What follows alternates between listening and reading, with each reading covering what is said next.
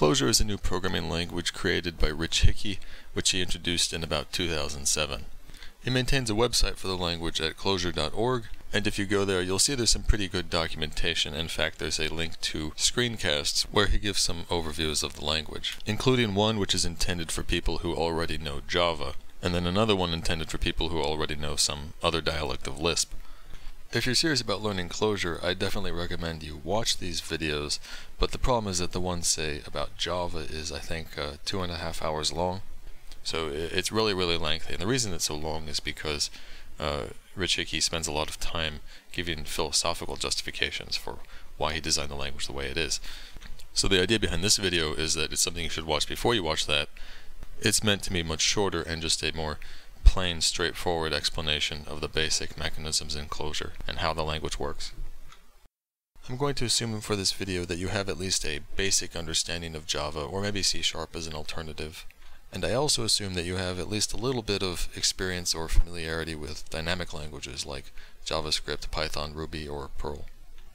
So let's start with a rundown of the features that make Clojure what it is. First off, Clojure is a dialect of Lisp. Lisp, if you're not familiar, was one of the very first programming languages invented back, I think, about 1957 or 56. And the original language, called Lisp, didn't last very long, but there were many imitators which are called dialects of Lisp. So today what we have are the dialects of Common Lisp and Scheme. Those are the two most prevalent today. And those have both been around for almost about 25 years, but now Clojure is a new one. It's a new dialect of Lisp. And like all dialects of Lisp, Clojure is a dynamic language, and it also has this key feature called macros, which we will explain. Clojure is also a functional language, and if you don't know what that means, don't worry, I'll explain it in the next slide. But Clojure is also an impure functional language. It's not pure. Haskell is a pure functional language. Clojure is not. One of the biggest selling points of Clojure, and a feature that's gotten it lots of attention, is that it has this mechanism for lockless concurrency. Now when I say lockless, I don't literally mean that when you write concurrent code, there are no locks involved. It's just that the idea is you, the programmer, don't have to write the locking yourself. You don't have to handle any of that. Honestly, I think this feature gets too much attention.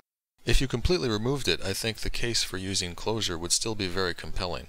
And also be clear that if you don't intend to write any concurrent code whatsoever, you don't have to understand this aspect of Clojure. You can simply ignore it. It's actually much more like a library of the language that enables this feature. It's not an inherent feature of the syntax or the semantics of the language. So you can safely just ignore it. Another really interesting aspect of Clojure, and something unique among Lisp dialects, is that it's implemented for the JVM, for the Java Virtual Machine.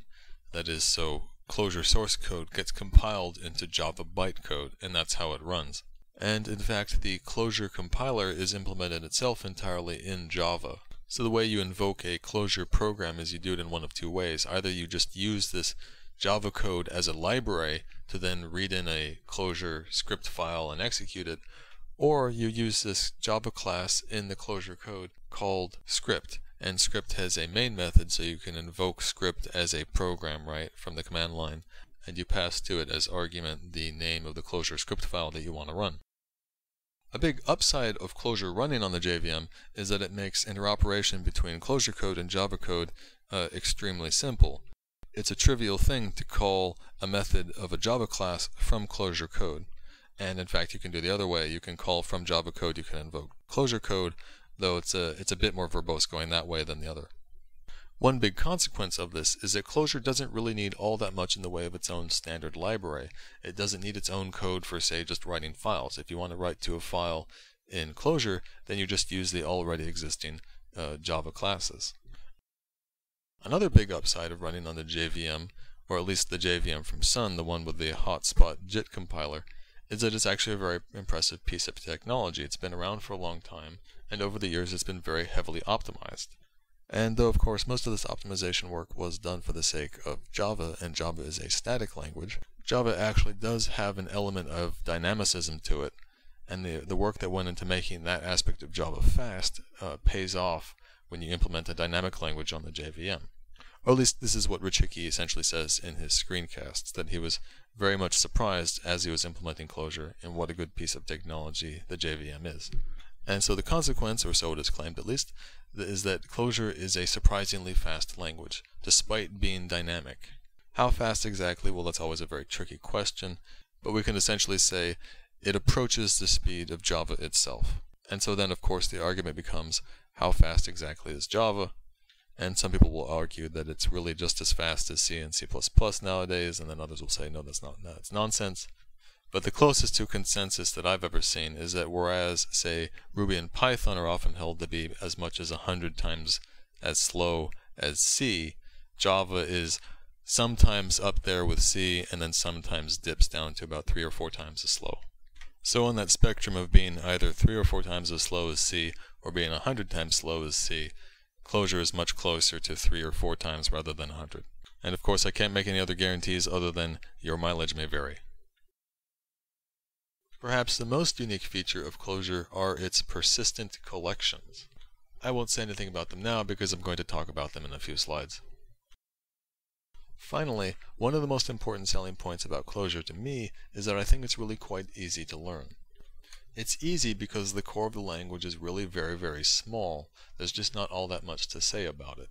Unlike many languages where there are endless exceptions to syntactical rules, for instance, in Clojure there's a really minimal set of syntax rules. Now this is generally true of any Lisp dialect, including both Common Lisp and Scheme. However, I don't think Common Lisp and even Scheme, even though Scheme was deliberately designed as an educational language really, I don't think they're all that easy to learn. Partly I think this is because there's a misguided evangelism about Lisp.